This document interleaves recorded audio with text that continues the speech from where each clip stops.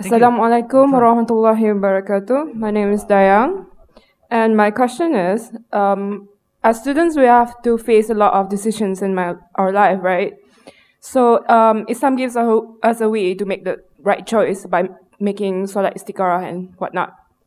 So how do we know that the sign that we get is divine guidance, as in hidayah, or just shaitan trying to lead us astray? Thank you. Now, it's very important for us to have the right understanding about the adab of Salatul Istikhara.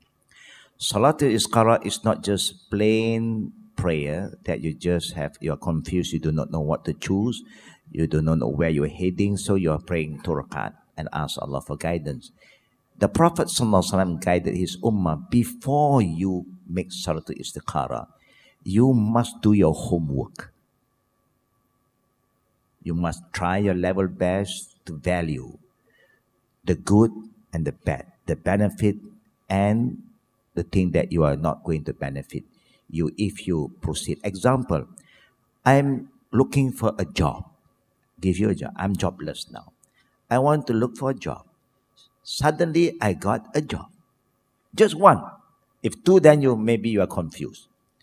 Or say you have two. Make it easier.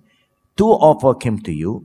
One give you, okay, I'll give you a good salary, but you have to uncover yourself.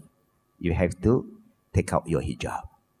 And one, he honor your right to be with your hijab, but that job may not give you a good salary. Now, when you have these two, which one do you choose normally? Do you choose the one with a better salary? Normally, human being will, this one I have a better salary. This one is 3,000. This one is 1,500, half of it.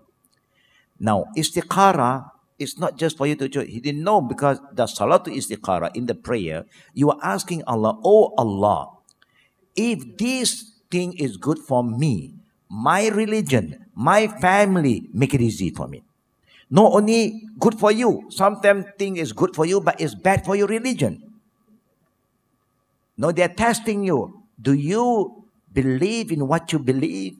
Do you want to be a good Muslim, or you just don't care? Are you to trade your iman with dunya? It's a test.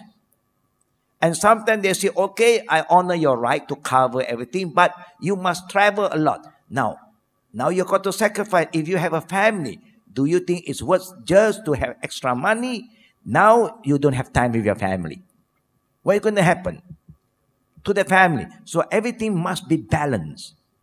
As long as it do not go against the principle of Islam, after you have done your homework, you are still confused, just make 2 rakat prayer. Inshallah, Allah will give you the sign. Not necessarily through a dream now. The sign is very simple for those who have knowledge. For those who don't have knowledge, after that, even the sign is there, I don't see the sign. Pray again. The sign is there, I don't see the sign. Because you don't understand the sign of Allah Rabbul Alameen. So you must have the right knowledge before you do all this prayer. May Allah guide us, inshallah.